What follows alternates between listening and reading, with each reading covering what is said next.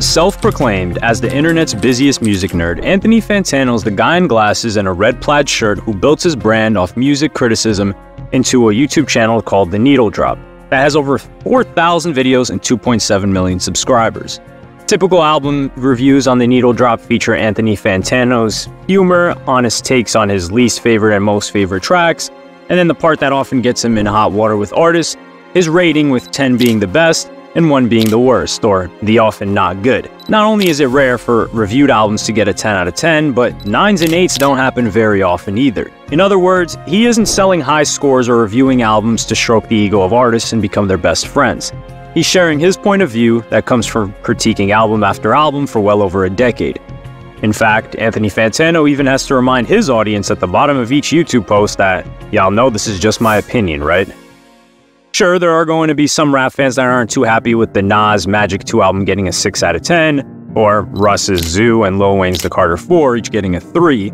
Then there are some rappers that took issue with Fantano's reviews of their music so seriously that they went out of their way to address him publicly. Eminem has watched my videos and is instructing people close to him to not worry so much about what I say. Oliver Tree, comedic rapper and artist that has built up a YouTube base of over 5 million people, was invited by Fantano to appear on an episode of The Needle Drop to answer questions from fans about his 2020 album, Ugly is Beautiful.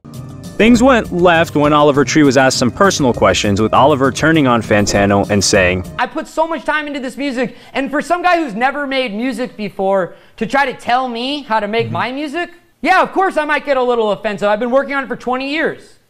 Things escalated to the point that Oliver Tree and Anthony Fantano cursed each other out, and Oliver stormed off of his webcam and hung up on the live stream.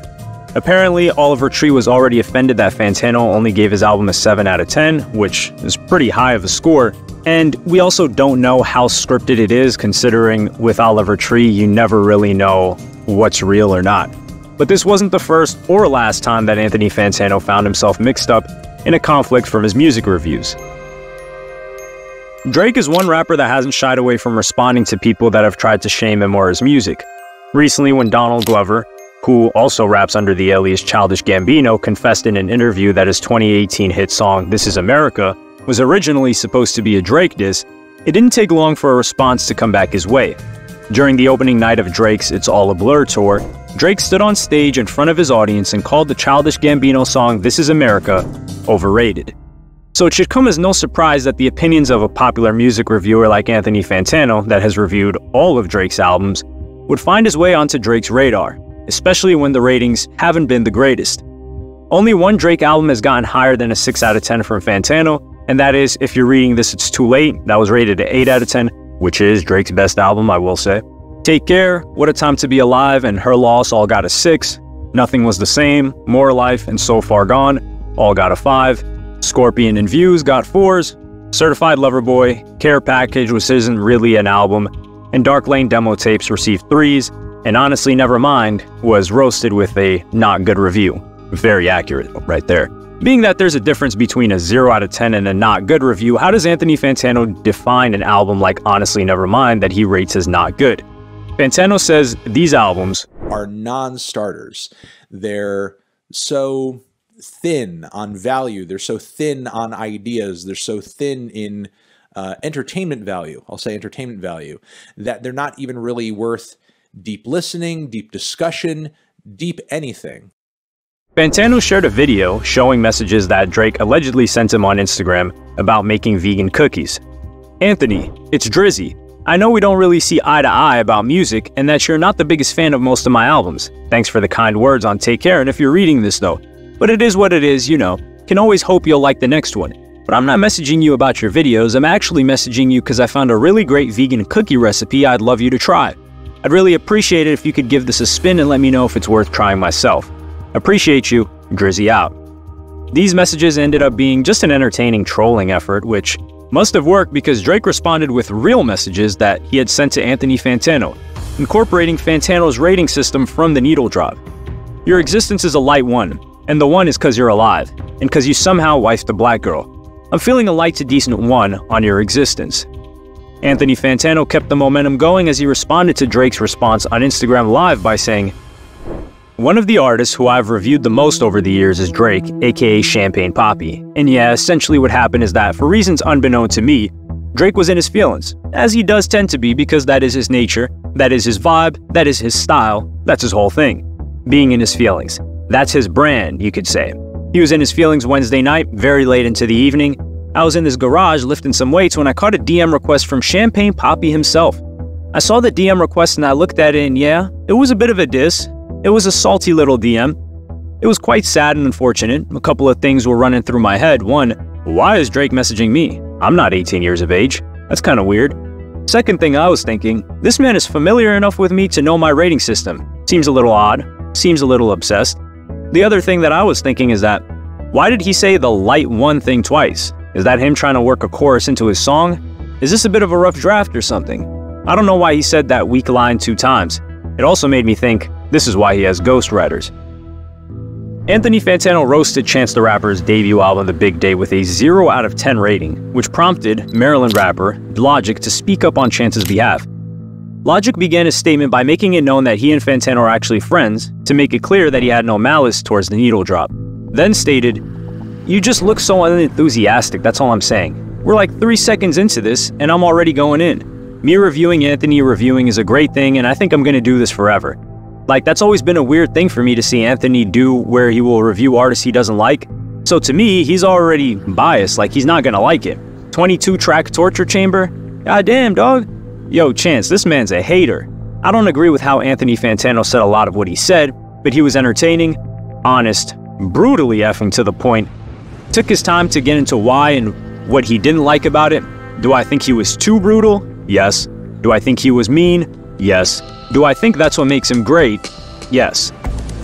Then Anthony Fantano was later shocked when he heard the way in which Logic spoke down about him on Logic's 2022 album Vinyl Days on a song called La Donda, where Logic rapped about Fantano being a plaid shirt wearing mother effer who Logic, quote, fantasized about murdering in the past. Anthony would then address the lyrics by saying, "I feel overemphasized. There never should have been any reason Logic should hate me in the first place, because I'm just reviewing albums. You're just one of many guys whose albums I review negatively." One of those negative reviews was for Logic's album Confessions of a Dangerous Mind that Fantano gave a 1 out of 10 review, and the project called Supermarket that Fantano shredded to pieces with a not good score. Post Malone has proven to be sensitive to criticism that his music has received, as he's risen with viral hits like White Iverson, Rockstar, and countless others. After Anthony Fantano grew tired of receiving a mass amount of comments from his viewers who kept requesting that he review Post Malone's album, he instead did a video of only 50 seconds where he introduces the album, then decides to leave and go watch a cartoon instead, which is consistent with the behavior because at that point, Anthony Fantano had never even liked Post Malone from the moment he came into the game. When Fantano did get around to rating Post Malone's debut album Stoney, he attacked it with a not good rating and seemingly triggered a back and forth feud with Post Malone, who started retweeting people that trash talked Fantano. On December 14, 2016, Post Malone tweeted at Anthony Fantano's The Needle Drop Twitter directly by saying, "If you give J. Cole a mediocre rating, I'll take it as a compliment." To which Fantano responded by saying, "See, every cloud has a silver lining." Post Malone got upset with Fantano's sarcasm and said, "And every Anthony Fantano has a blank tickler."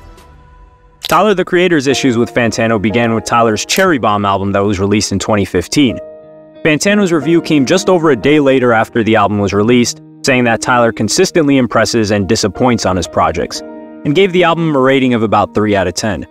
Tyler posted a pair of tweets that seemed to be aimed at Fantano, complaining that how can an album be properly reviewed in only 30 hours after it was released? Tyler also implied that Anthony Fantano only gives good reviews to rap albums about Black Power or trappin', with Tyler's music not falling into either of those categories. Not only has Eminem not taken kindly to pop stars and other rappers judging him, but he has had something to say about his critics in the more traditional sense of the word. One of the Eminem albums that Fantano gave a particularly low score to was Revival, Nightmarish album, which got hit with a 2 out of 10. When Eminem was featured on a 2014 Busta Rhymes song Calm Down, Eminem took a jab at what he considered to be judgmental bloggers, with many fans thinking that his comments were being aimed at Anthony Fantano, the internet's busiest music nerd, even though at that moment in time, Fantano hadn't been that critical of Eminem's music, nor was he even that popular. This didn't stop Anthony Fantano from jumping in with his own content and releasing a satirical video pretending to be mad about the situation in an exaggerated voice. But Eminem did come at critics later on, pretty much all of them, when he dropped the album Kamikaze, so it could be said that that one was most likely aimed at Fantano and many others, considering he name-dropped other people who are in the same realm. When Anthony Fantano reviewed Killer Mike's album Michael, he criticized what he considered to be, quote, confusing political reviews on Killer Mike's first non-Run the Jewels album in 11 years. On his Needle Drop YouTube page, Anthony Fantano gave Michael a 6 out of 10 score. At one point in his video, he even seemed to accuse Killer Mike of being a hypocrite, stating, "If you're familiar with Killer Mike, you know he's no stranger to throwing political views out there. On previous records, I feel that mostly worked in his favor, but on Michael, I'm kind of scratching my head because I feel like a lot of it isn't fully lining up." Fantano added more flames to the fire in his critique of Killer Mike's Michael album by saying, "Are you 12 years old? Are you literally a 12-year-old boy? If you took these lyrics and you showed them to me and told me they were some kind of MAGA rapper from the internet, I would have to believe you." Not before long, Killer Mike clearly had gotten wind of Anthony Fantano's comments about his work and responded on Twitter with, "His opinion on a life and culture he cannot possibly understand is laughable and shows you the arrogance of the outsider or colonizer. I encourage all to listen and feel something special. Hashtag Michael, a truly black Southern American experience." Lil Xan's album Total Xanarchy became the victim of Anthony Fantano's infamous not good rating, stating that the only good elements of the album were the features. Fantano also went in on Lil Xan's limited vocabulary. Wale has had a documented history of publicly addressing people when he gets upset or feels that their opinions on his music misalign from his, such as having static with Kid Cudi, Kendrick Lamar, many other people, as well as media outlets like Pitchfork, Complex, and Twitter for reasons that some are public and some we don't necessarily know why. Anthony Fantano was treated no differently after Fantano had some harsh words for the song My Love from Wale's 2017 album Shine. Not only did Fantano call My Love one of the, quote, worst rap songs he heard that year, but he also labeled it, quote, one of the ugliest attempts at capitalizing on the Caribbean craze. Wale was so offended that he corrected Fantano by saying, "Wow, man, ugly attempt at Caribbean? Man, that's Afrobeat. That's my Niger culture. I was born into this sound. This is our sound. God forbid a Nigerian make Niger music with Wizkid Ayo, one of the most successful Nigerian artists on the planet. At the Needle Drop, played yourself." Fantano doubled down on his point of view on the production of Wale's song My Love by stating, "On the song you featured and credited Diplo by way of Major Lazer, a trio known for fusing Western pop music and house music with Caribbean music, with dancehall, with reggae, and that vibe comes through on this track, and I'm not sure why you're not hearing that."